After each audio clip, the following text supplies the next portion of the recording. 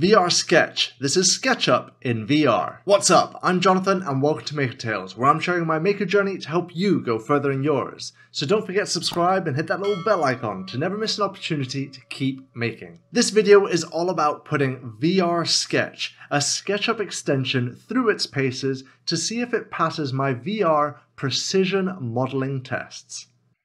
Welcome to VR Sketch. VR Sketch is an extension for SketchUp. So yes, SketchUp is a paid program, and so is VR Sketch is a paid extension. They both have free trials, so if you like what you're seeing here, you can go ahead and give both those free trials a go and see if this is for you. So this is all within part of the VR Precision Modeling series, as I find the one thing within VR modeling is precision has gone out the window, and I really don't see why we can't have real millimeter or micrometer precision within VR. And I have to say that right this minute, from the recording of this, I really do think from everything that I know and that I've explored, and that's quite a bit of VR modeling, that VR Sketch is by far, so far, hitting the nail on the head.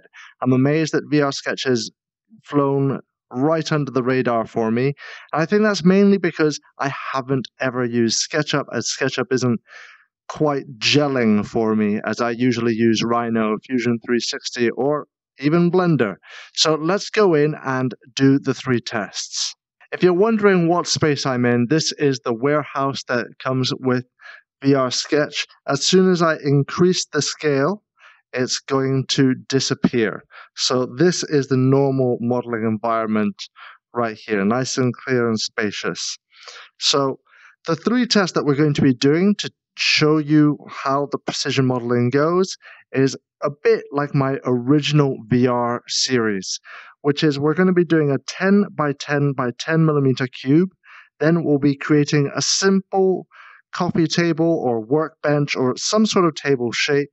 And then after that, we will be creating an entire laser cut, so to speak, phone stand, which is going to be interlocking like this, so to speak. And if we can do that all in VR, that means we've gone ahead and designed an entire product within virtual reality. So let's go ahead and let me just show you how the menus work here. You hold down the trackpad and here is your menu. I have to say it's one of the most intuitive menus I've used as of yet. And it has everything from selection, erasing, lines. You can see the text there. And it's quite easy. From never using SketchUp before, I learned this in about half an hour.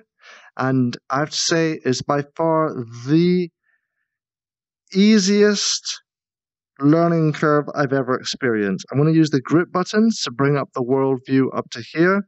And now using this rectangle tool, let's go ahead and do just 10 millimeters by 10 millimeters. I can scale the world while I'm actually doing operations, which I find is amazing. And instead of having this a little bit free floating, you can actually click the numbers here. I can just put in 10 millimeters. That's that one defined. And I'll go ahead and click on this one here, put in 10 millimeters, and there we go. Now all I have to do is let go, and that is a 10 by 10. And now let's go ahead, extrude this up. I'm going to click there, put in 10, and done. That's a 10 by 10 millimeter cube. I cannot believe how easy this has been compared to other VR modeling programs. So let's go ahead and do the next one. So one thing that you need to learn about SketchUp is what you have to do now is select this object, use the menu button, and make it a component. If not, it's like you're working within the same object when you start creating more things. And then if you want to see your components, you use the menu button, go, oh wait, that's because I've got that one selected. Open here, just make sure I'm going to the right one. Here, components, and right here will be your component list. So if I wanted to make more of those cubes, it would literally just be a case of drag dropping those cubes in. And there's much more to explore here, but this is just very top level review, so to speak, just to see that if there is such thing as precision modeling, which I am absolutely stunned by. So let's go ahead and let's just select these here. And then I'm going to go ahead into eraser and delete those. So let's get on with the table test. So I'm going to go use this square one here. I'm going to drag this out. I think this is going to be 80 millimeters by 80 millimeters, and then we'll go for a height. I'm going to go for a sitting down desk. So let's see, that's about there-ish. We're going to go for a height of, what am I aiming for? About 73s usually, or 72, because there's going to be a tabletop on that. So let's go 720. Fantastic. So that's one leg done. So now what I'm going to go ahead and do, let's go and select this, unselect that. Let's make that a component. Oh look, I didn't bring this all the way down. So let's go ahead. Let's go push, pull. Actually, no, just move. And what we'll do is we'll move this down to here and make sure that we've got a good measurement of what this is supposed to be. So this is, okay, it is. That's good. It's still 720. Brilliant. So that's in place there. Now, I'm just going to go ahead and copy this across. So let's go with the move here. I'm going to move you from this point here. We're going to move one copy of you. And let's go for a 6. Look, you can also lock the axis here, so you can still move this. So you can unlock and lock the axis once you find one that you like. And let's move this to, let's say 650. 650, fantastic. That's those two there. Let's select them now, because I'm going to do the exact same, but we're going to go 120 in this direction. Actually, no, not 120. Let's go for just 1 meter. So it's a small desk. Or maybe we should go. Let's go give it 20 more. 20 more. There we go. 20 more centimeters. So that's the legs in place. Let's go ahead and add the skirt to it. So as these are all components, I can just go ahead and start creating this next one. And I'm going, this one's going to be 20 millimeters.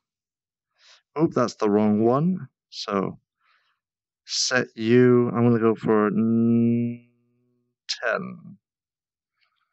And set you to 20.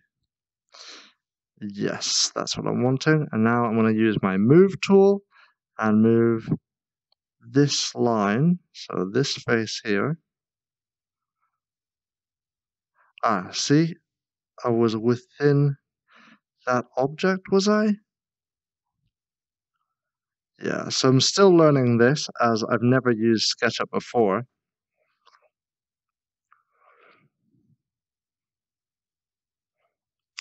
But here we go, rectangle tool. Add this 100 by 20. Use the move tool. We're going to move. Undo that move. Go here, saying this edge, move by 10.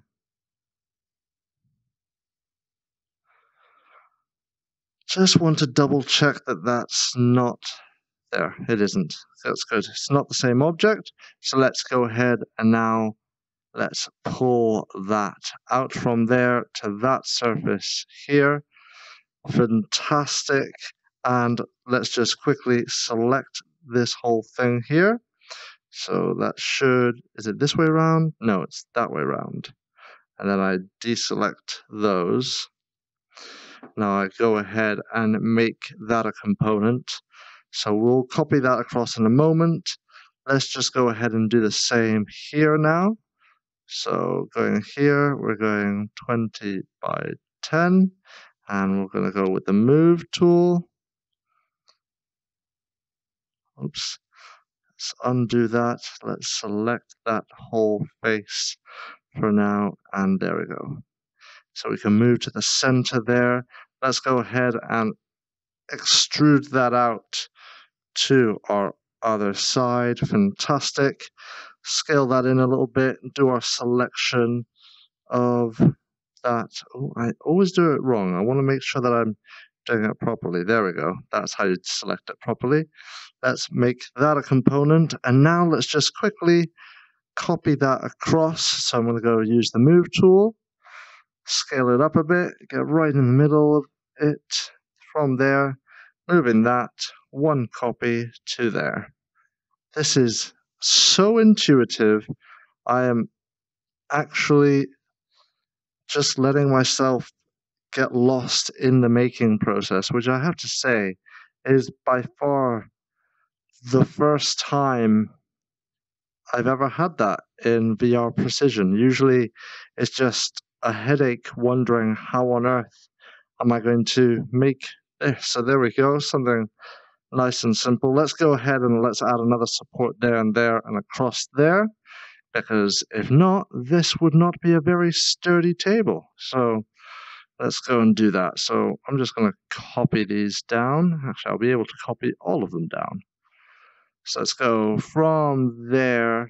We're going to copy you downwards. This axis, I want to lock it. And I want you to go... I'm not going to go by eye here. I want to actually put in a number. So, oh, yeah, 500 is what I'm wanting. 500. 500. Fantastic. So there we go. We've got our desk coming together there.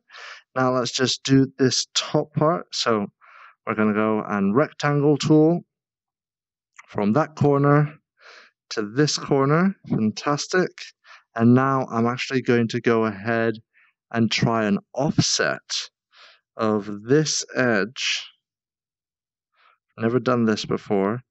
And I'm going to offset this edge by, I think, 40 millimeters, 20 millimeters, 25. Let's go 25 because we can. 25 millimeters, fantastic. And now I'm going to go ahead and use the eraser and erase this unneeded. Is it this entire face? No, that's not what I'm wanting. I'm wanting this edge. So I can just go to all the lines here, just say goodbye line, goodbye line, goodbye line. And there we go. Now let's just extrude this up. Let's say this is 20 millimeter ply or something. And here we have a desk modeled that quickly. I am amazed. And if you really wanted to, you can now go ahead, obviously save this, but you can go ahead and add some materials. Go here in the drop down. Let's go for wood. Let's make this, there we go, plywood with knots. Let's go, I don't know what material. What material? Should we go for wood veneer? Wood veneer, this one here. This looks like your standard. There we go. Some wood veneer going on. Chuck that on the bottom. Let's say the whole edge was veneered. Let's just go a little bit bigger. Say that edge. That edge. Bring this round. This edge here. And let's say that the rest was, I don't know, some sort of plywood. Why not?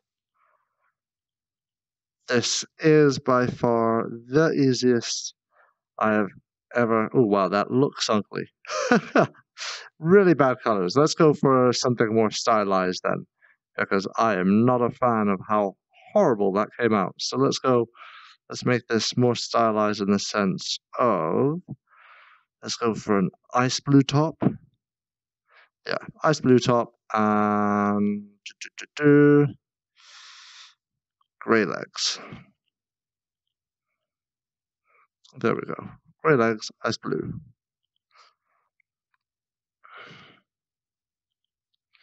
There we go, that already looks so much better than that horrible default material that I had set on it. So that there is our table, and now let's go ahead and do our other full-on precision model of a phone stand.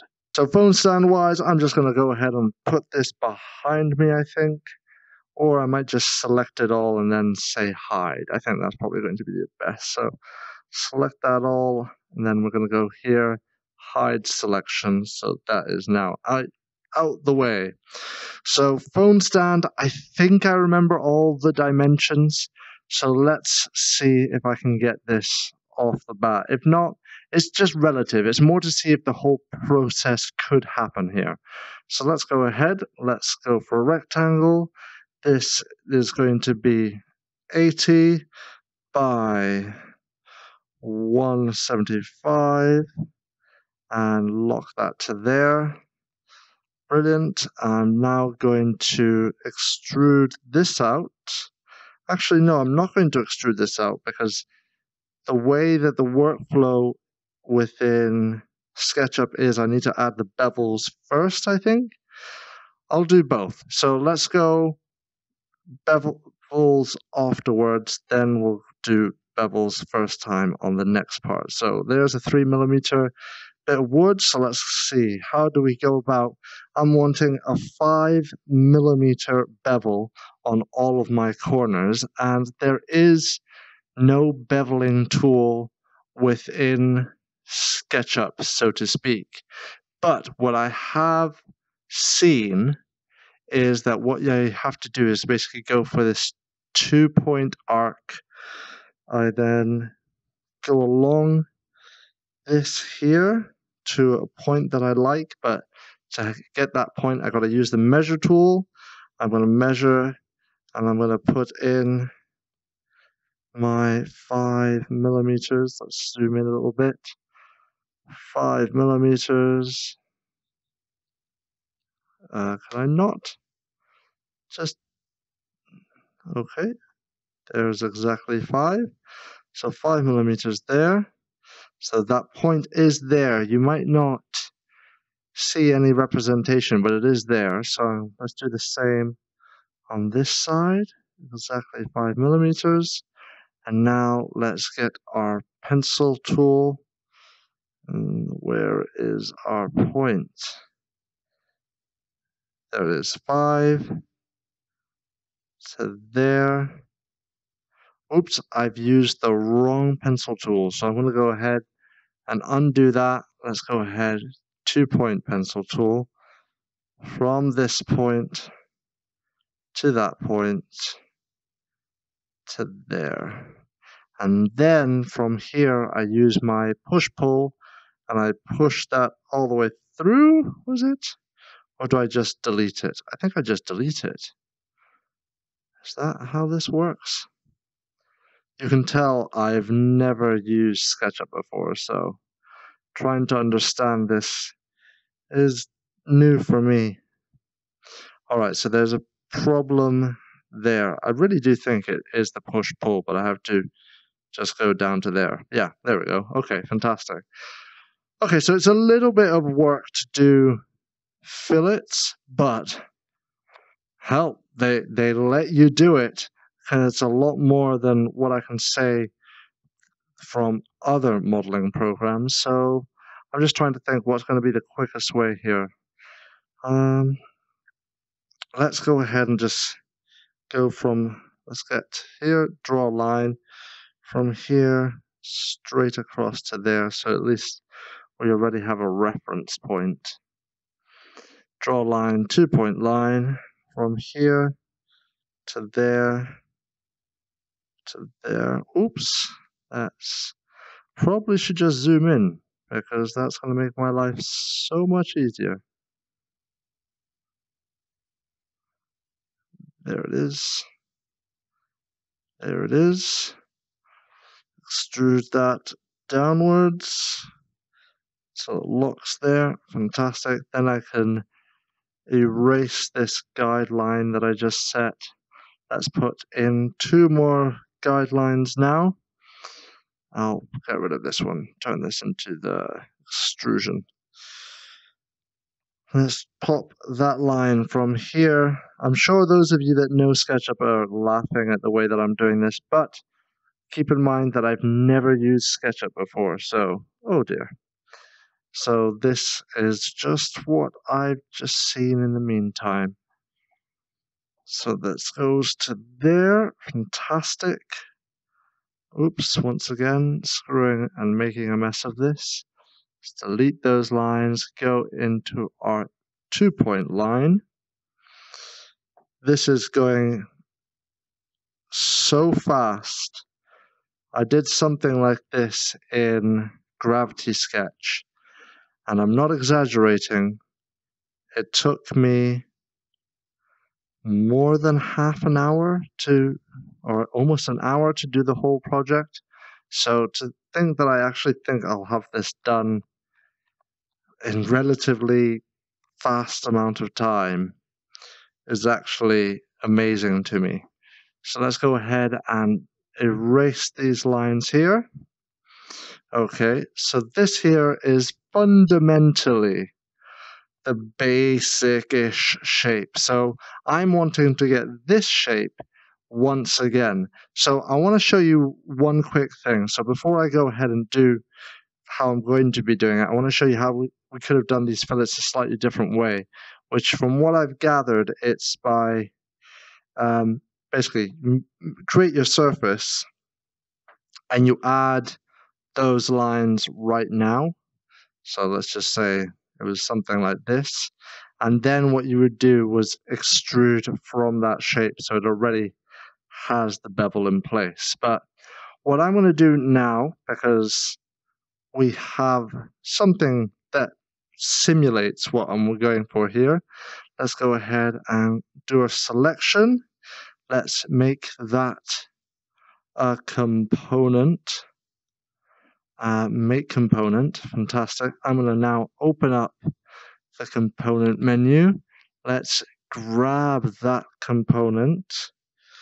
Let's snap it right there for now. Yep. I'm then going to move you on the X to there-ish. I don't need my component menu anymore, but I'm now wanting to edit this component. So to edit that component, I'm going to go into selection. With that selected, I can then go to menu and hit explode, which means it's no longer a component. This is a component that's like within its own editing sphere, so to speak. So I'm going to grab all these edges here, those edges there, and I'm also just, before we go anywhere else, I get the tape measure, and I'm wanting to give myself a guideline along here that is going to be 80 millimeters. Fantastic. So that's 80 millimeters there. I'm now going to go ahead and do my move. I'm moving from here to that 80 millimeter snap there. Fantastic. So that there is fundamentally my two parts that I need to make this phone stand. Now what I want to do is just do a little cutout here for where the cable is going to slot in. I need to do a little slot to there and a little slot to there. So let's go and do all of that. So let's just very quickly, let's just do our freehand. No, let's keep this precise, Jonathan. So I'm going to go and actually give myself a rectangle then, because I know I've got, I think it's 23 or 24 millimeters here. I think it's 24. So I'm just going to go in a little bit from there. I want this to be 20. Let's go 20 by 20. And I screwed that measurement up. So let's use the tools at our disposal here. 20 by, oh, I got it this time. Okay. Let's select the face. Selecting that face. Now let's move that face to the center point, which was right about here, I think. Is that the center? No, it's not. It's still a little bit further up there. There we go. That's the center. So the reason why is I'm going to be using this for our 2-point arc to go from there to the middle point of that to then find where it is that I'm wanting here. That's not quite what I'm looking for. No, that is not what you're looking for, Jonathan. What you're looking to do is something much easier, which is 1, 2, and pull that back. And I'm going to go... Oh, I do want it quite a bit further back than that, though. So let's figure this out. Oh, so there's the segment increase as well. That's interesting. I'm going to go actually with... So, oh yeah, this is 20 by 20, so I can just go to the 10 point, the 10 point, give that there. Let's do it again. 10 point, 10 point, put that there. And now what I'm going to do with that in place there, I'm going to do my extrusion down. So that's a nice little cutaway already. Let's remove these extra lines that are no longer needed. So delete those lines. Let's give this just a teeny little bevel as well. So I'm going to, yeah, there to find where that snapping point is. Oh, I keep using the wrong one. I've got to use that 2-point curve. There to there to there. Do the same here. I clicked on the wrong spot. There to there to there. We're going to now push that downwards all the way. There we go. And push you downwards all the way.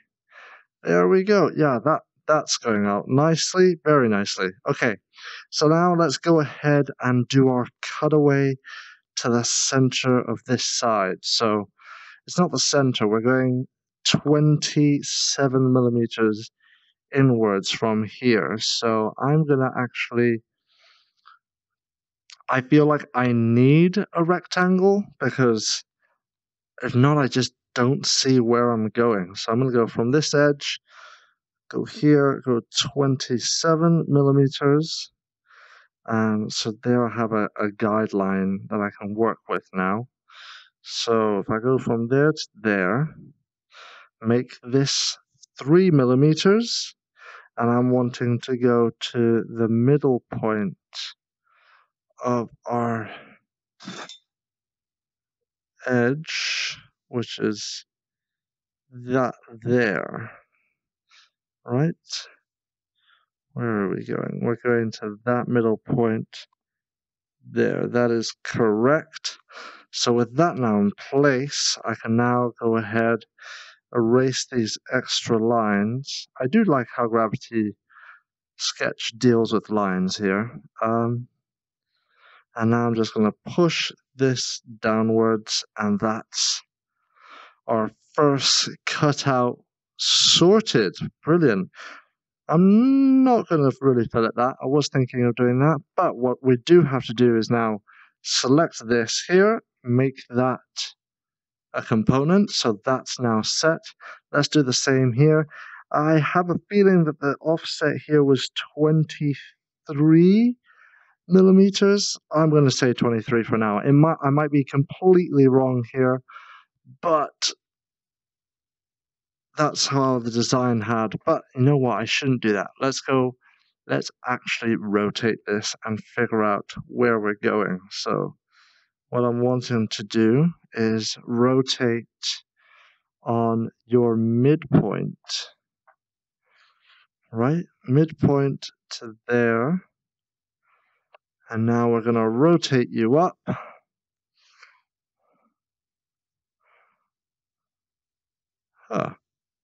So rotate you, we're going to go for 90 degrees. There we go, 90 degrees, snap right there. And now let's go ahead and move you. So we're going to move from this point here along this edge here. And let me see, where are we going? Somewhere. Let me put you to there for now. And we'll move once again. I'm going to lock. Let me scale this up so I can have more room to work with. Let's lock the y-axis so I can move you down to snap here. And the reason why is so that I can now move you along here. I'm pretty sure it was, oh no, this was 27. So I'm going to go here, type in 27 millimeters to that point there. And now let's just quickly check if that is correct, because of course I'm proving that this could all be done within here. So let me just go ahead and do a move. Let's move that copy of it over here. And now I'm going to go ahead and rotate this. I don't have an exact rotation that I set when I was designing this in the first place, so we'll learn quite a bit of the design from this. So let's go this point there, rotate on there, and bring that up. Let me see what's going on here. Yes, that is correct. Okay, brilliant. Well, with that now sorted, let's go and do our last cutout on our little shape that we have set here. So we're going to go ahead now and do our selection. I'm going to select this object here. I'm now going to go ahead and open the component so that I'm editing it. And now once I'm in here, I think there's also an X-ray option, was there? No, not within this right this minute. Okay, well, we can still work with this. So we're going to use the outline of that shape to go ahead and create a rectangle, which is 30 by 40. Let's go ahead and move. Let's go out of the, so close the component, move you in that direction. Now let's grab this, go back into the component. Let's extrude that downwards. And this here is our slotting phone stand. So let's go ahead and slot this in place now. Make sure we're out of the component. Slot you into there. And there we have the phone stand completely designed. So let's just go ahead and rotate this now. So we're going to go with the rotation. Rotate, and we're going from this point. Scale this up. Select accurately. So from there, find where it is to here. And we're rotating up. Oh, I don't have those both selected, so make sure you have them both selected, Jonathan. There we go. Now they're both selected. All right, with that selected, let's rotate, let's say the mid of that to the bottom of this here. And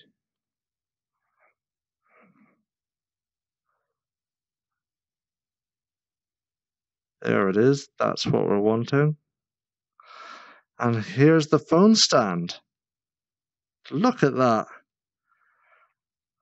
I am so incredibly pleased with VR Sketch. It's passed with flying colors all of my expectations and then some. I am truly amazed. Let's go and give this a nice color because we can, and let's fantasize that it was made out of metal. Well, metal doesn't come out too well. Maybe steel. Oh god, that's not a very nice. Let's just give this a fancy color. Colors, let's go for a dark blue. There we go. That works for me.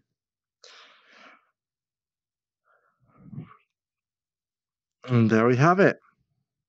So let's bring everything back into the scene. And let's just quickly select our phone here. Let's move our phone stand out from there, put it on top of our table, because we have been able to do all of it. So onto this surface here. Great snapping going on. And let's also just quickly grab our cube as well. So here's our cube. And now let's go back to 1 to 1. There it is. And a perfectly created scene, all within Sketch, VR Sketch. Apart from the price tag, I do not understand why Gravity Sketch, why Google Blocks, why everything doesn't at least have this here. Being able to put in your own dimensions is the game changer that is within VR Sketch. I'm so glad that you've made it to the end of the video, and as you can see, there's some pretty impressive stuff there. This is truly the first time I've ever really had a real feeling for precision modeling in virtual reality.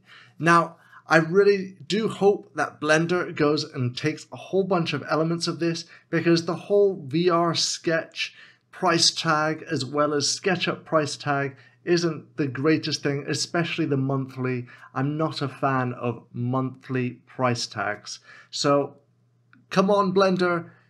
You see what we're wanting when it comes to precision. Please give us something like that. Next up, a huge thank you to my patrons. You guys are absolutely awesome. And if you're enjoying the content that I'm making here and you think I'm worthy of your support, I would love to see you there too. We're having a whole bunch of fun and discussions in the Discord channel, which, by the way, you don't have to be a patron to join. The link is down in the description.